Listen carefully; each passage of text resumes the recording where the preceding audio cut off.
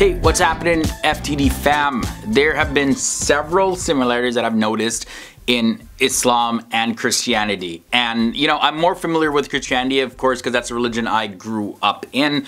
But as I decided to step away from religion and start learning about other religions, especially Islam, I've really started to notice quite a lot of similarities. Not just necessarily in the teachings, but just in the way people operate within the religion. The first thing that I noticed, the belief in one God. There's a whole lot of debate about this, guys, because Muslims see Christians as believing in three gods because the majority of Christians believe in the Trinity concept of God, Father, Son, Holy Spirit.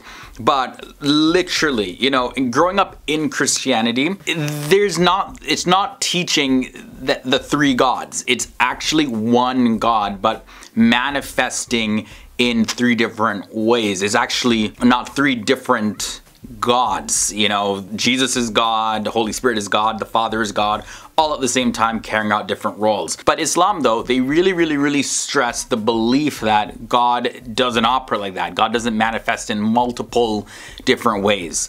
God is God, there's no Trinity, there's nothing else associated with God, there's no images of God or anything like that, no visible form of God that can appear to people and say, hey, look guys, I'm God.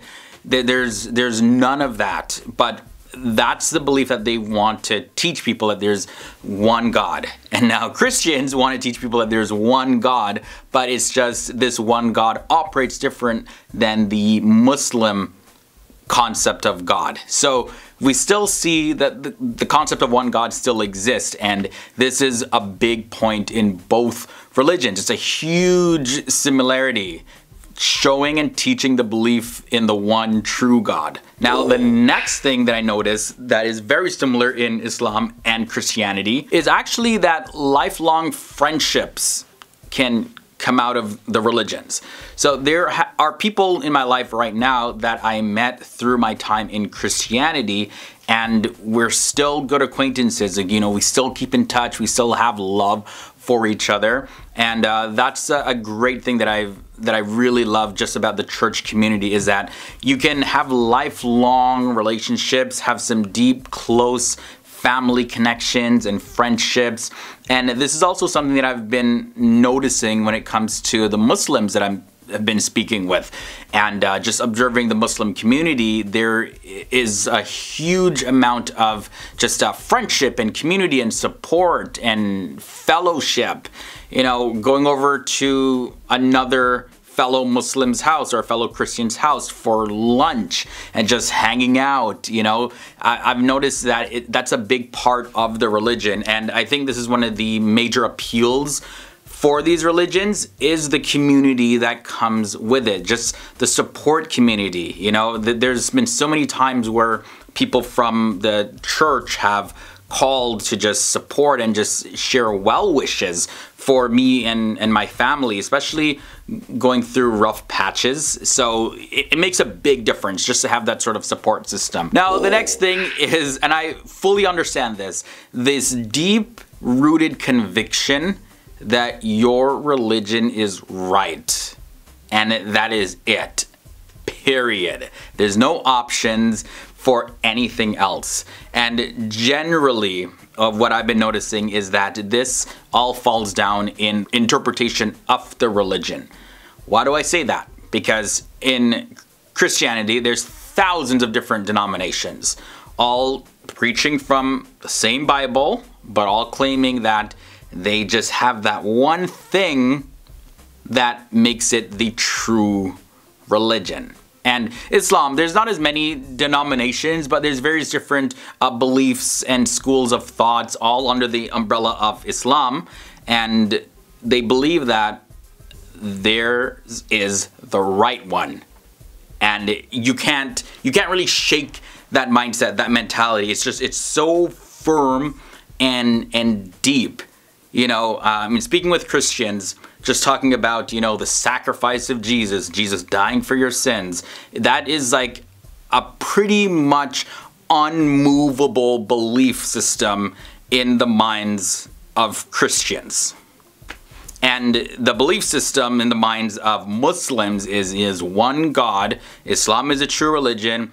Muhammad was the final messenger. And it is so deep rooted. And most people actually don't view that as a similarity. It's just oftentimes viewed as, oh, that person is deceived, that person is wrong, I'm correct, you're wrong. And it's like a tit for tat, back and forth argument. But it's actually a similarity that you are so convicted and sure of your religion because of your experience and what you've been taught, what you've seen, that you're convicted that it is right. Now, the thing is, it may be right for you, but someone else may not see it that way. But it's still a big similarity in the mindsets. You can't convince a Christian, you can't convince a Muslim otherwise. The similarity at number 4 is the big stress of the end times, like the world wrapping up and there being a time where a savior in some form is gonna come and God is gonna end the world and then take everybody to paradise or recreate the world. Some way, shape, or form, there's a lot of talk about the end times. Like this world is not the final destination for humans. There's actually a hereafter, something coming after this, the afterlife. And you know, when it comes down to it, a lot of Muslim and Christian end time events, they're very, very similar.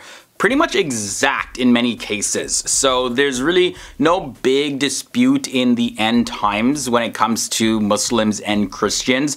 They believe that it's gonna happen and this world is just temporary and there's better, a heaven, a better life to come. And the final big similarity I've really noticed in Islam and Christianity is that there's a firm belief in the power of prayer, and there's a lot of stress over praying and being connected with God, but not just being connected to God for your sake, but also for the sake of other people. So we know Muslims pray 5 times a day. This is the obligatory prayer that Islam has.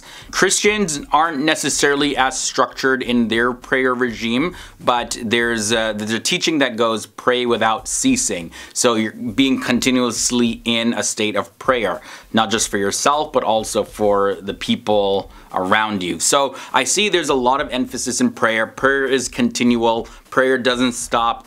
It's pretty much every day, an everyday action. And why do Muslims and Christians pray? For various reasons. Like I mentioned, there was obviously the connection with God, but also for the betterment of other people, the blessings of other people.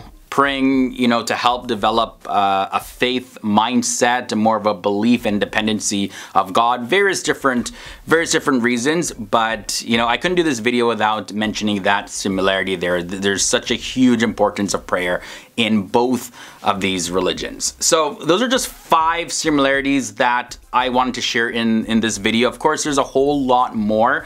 And again, some of these similarities are really just in the mindset. I'm starting to really notice how similar Muslims and Christians are. Like, it is so mind-blowing, guys, honestly. All right, so that's it for me in this one. I'm gonna continue my journey, and stay tuned for more videos where I share my thoughts, more top 5 videos where I just break down what I've been learning when it comes to religion and spirituality, and also sharing my experiences. It's been awesome so far, this journey with you guys, and I look forward to seeing you in the next video. Later.